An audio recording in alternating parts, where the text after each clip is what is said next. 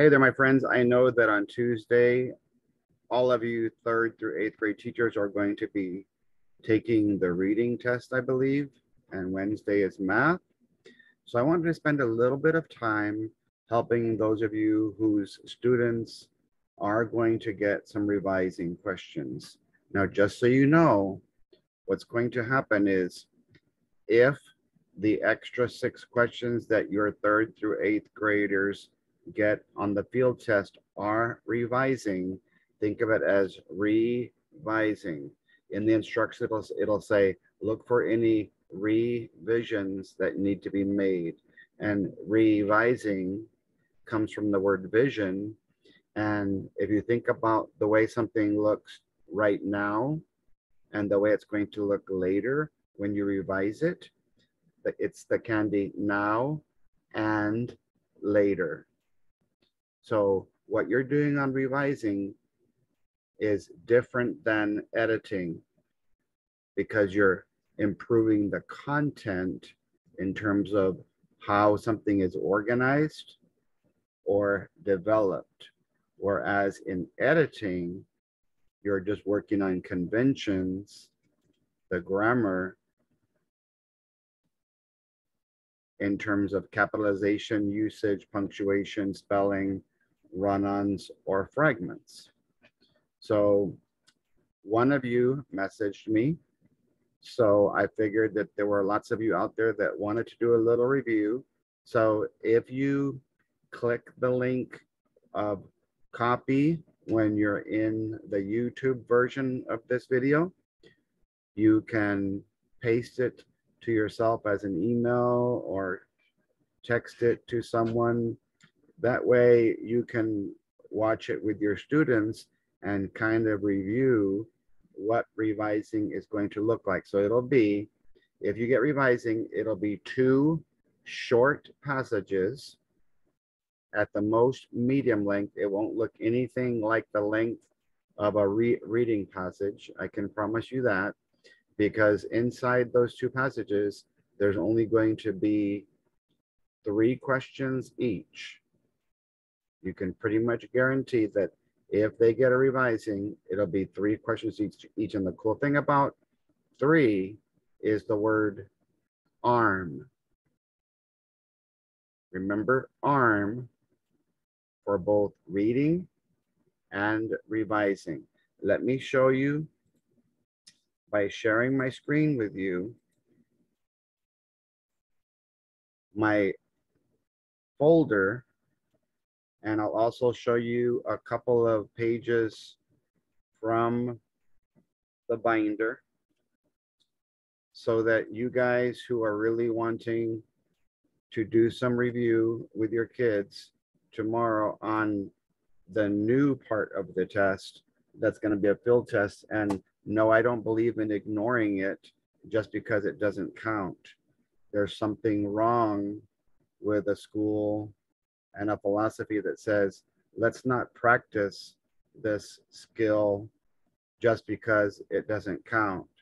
So those of you who have the advanced writing folders for this year and this coming year can see that I've already prepared them to be for the short constructed responses that are worth 1 point in the 11 different areas, not including the regular multiple choice that is either going to be A, B, C, D, and F, G, H, J, alternating back and forth between even and odd, or it will just say A, B, C, D, like it has in some online tests. So remember that editing is conventions and grammar using cups, and they'll follow one of those 3 rules there.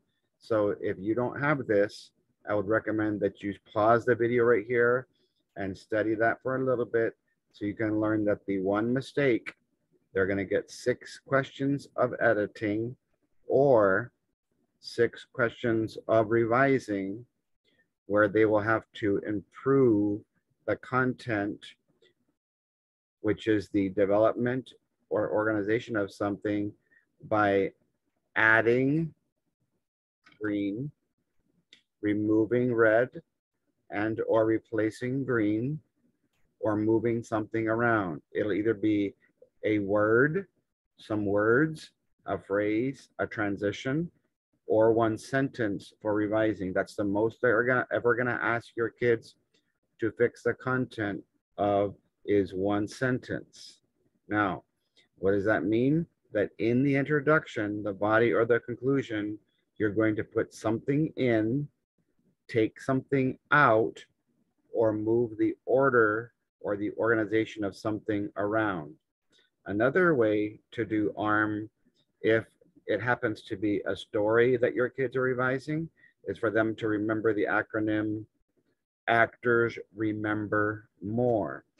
You could add the S and say story sequence, or artists remember more pictures, remember more setting or senses. But that's the main thing that I want you to think about, is when you're doing revising, they don't use the word substitute. They use what could best replace. So what I'm going to do, for anybody who wants a copy, I'll go ahead and send, this is page 231 and 232 of the binder. For anybody who wants a free copy, I'll send this tonight, which is Sunday, or tomorrow, Monday. Revising, improving the IBC, the introduction, body, conclusion, the content, development, organization by adding, removing, replace, removing one word, phrase, transition, or sentence. One more time, on stories, or personal narratives, or fiction, or literary nonfiction. Actors remember more story sequence. Sentences that paint pictures. Artists remember more setting or senses, where you're taking something out, putting something in, moving something up, down, over, or around in the introduction, the body, or the conclusion. Each question will only ask you to do one of those things. And so when I flip this over, so you can see page 232, the only kinds of questions that have ever been asked are on page 232 of the binder in terms of fixing content. This has been ever since STAR has started, that your kids could be asked one of these questions in 3rd through 10th grade. So let me go ahead and just go through these as quickly as possible so you can see them. But remember to email me at writing_doctor@yahoo.com, and I will send you a copy of this so that you can practice with your kids tomorrow. I'll send it for free to kind of prepare you, because starting next year, the field test items are part of the test, and then you'll also have to take the 1-point constructed type questions, the 2-point short answer questions, and for reading teachers, those 1 and 2 points are in all subjects, and for reading teachers only, ELAR teachers and Spanish language arts teachers, you're going to have to take the 10-point question, where 2 different people are going to read it and give up to 5 points each, up to 3 points for the development and organization of the response. Did you answer the question? Did you use textual support evidence? And did you develop your response? And then the other 2 points are going to be on conventions. How strong is the grammar in your response? So that's going to be a combination of organization, development, and conventions, but this is solely based on organization and development. What sentence could be added, singular sentence, to clearly state the central idea, the controlling idea, the thesis, or the position? That means something that you could add that everything is about. Number 2, what sentence could be added to clearly state the topic or the focus of the paper? Again, the focus is the big idea, sort of like a summary in reading. Which sentence could be added to strengthen the introduction, make it a more effective claim at the end of the introduction? So basically, it's sort of like a hook, an attention getter that somebody might write to add something besides just a central idea or a focus of a story. Transitioning. What transition word could best be added at the beginning of sentence blank or replace the word blank in a sentence? Which sentence could best follow sentence blank and improve the transition to the next paragraph? So it'd be like a necklace sentence going from your head to your body, a belt that goes from a sentence that goes from your shirt to your pants, a scarf that goes from your neck to your jacket, or your socks that are the sentence that would go from your last body paragraph to your conclusion. Which transition word or phrase could best be added to the beginning of the last sentence to help conclude the paper? So that would be like, you want to add one more sentence to be like the laces on shoes that tie everything together. Which word or phrase, which could add stronger, more precise word, could replace blank and help improve the meaning, clarity of sentence blank? So again, they're not saying substitute, they're removing one and replacing it with something else. Which revision in sentence blank could be made to maintain the consistent point of view? In other words, if the point of view is from the person who's telling the story, then it would have to stay in that person's point of view. If it's also first person, second person, or third person, you'd have to change that. Or sometimes there's repetition, and so you need to do revision so that you're not having the same words and phrases in consecutive sentences, because that's bad organization. When you have 10 sentences and 5 of them say the same thing, then you only have 5 good sentences. So what's going to happen, they'll have 5 sentences possibly, and one of them will be repetitious, and you'll remove that one and replace it with one that doesn't repeat or improves the meaning. What revision? All right, so let's talk about sentences that go together in this portion. Sentence blank lacks clarity. What is the most effective change? What they're saying is, how can I take this sentence that's too vague, remove it, and replacing it with something that's more specific? Which sentence could best open paragraph blank or replace sentence blank as a topic sentence?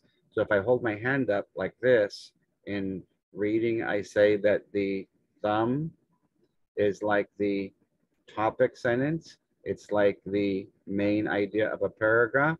So what they're saying is, let's get rid of that first sentence, remove it, and replace it with a better topic sentence, a better main idea, which means your kids are going to have to know what all the other specific supporting sentences are and closing sentence of the paragraph is, so that they could add a good topic sentence. Next one. Where is the best place to insert the sentence in the box into this or this sentence that's just written out, not in a box, but could be just written out in paragraph, let's say it's paragraph 7. So if this is paragraph 7, well, you have 4 choices. You want to put it in position A, after, because in revising and editing, they have sentence numbers, after sentence 14, after 15, after 16, after 17, or after 18. And so they're basically saying we're going to move the box sentence or the sentence that's on the line in the question being asked about and put it in the right place, and basically deciding who's on first around the words in 80 ways. Which of the following sentences quotes could best follow and replace sentence a blank and strengthen the closing of this paragraph or the paper? So again, they want to know how to wrap up a paragraph. So basically a pinky. So I can either draw a conclusion to an entire passage, or I can tie the laces on my shoes to bring the whole passage to a close, or I can just close the paragraph. What's my pinky sentence that is going to be a detail or a smarty, a sentence that could bring that paragraph to a close? Which of these could best follow and support the idea in sentence blank? So if you have a bunch of sentences, if this is sentence 17 and they say which one could best follow 17, they would want one to go between 17 and 18 to support sentence 17. That's how that's going to work. Okay. And as you can see there, it's going to help support the main idea of the paragraph, or it could just support one sentence in a paragraph. That I call it GPS. Take a sentence that's vague and make it more specific by adding some details that add some substance and some clarity to that sentence. One of which of these should be deleted or has unnecessary or extraneous information in paragraph blank. In other words, like this, as you see there in the song, one of these things just doesn't belong here. So if you have 5 or 6 sentences, either one of them is repetitious, one of them doesn't really have anything to do with the content or meaning of this paragraph, or it's possible that because something has already been written in a sentence in a paragraph, it doesn't need to be written again in a different place. You can just remove it because it's information that's already been written. You don't need it again. Our last two, what is the best way to combine sentences blank and blank? So it'll be 2 consecutive sentences.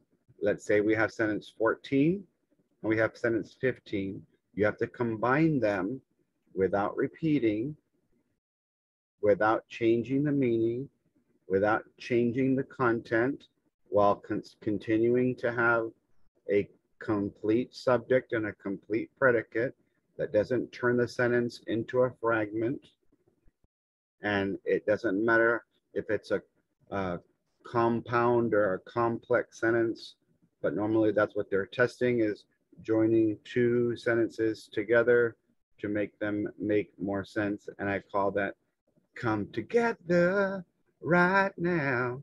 And this last one does pretty poorly for some reason, but all it's asking for is what is the best revision or the most effective revision in sentence blank. So if the sentence has 10 words, they're saying the 10 words are fine, but revision means just change the order of the words, playing around the words in 80 ways so that they're in an order that makes sense. And so one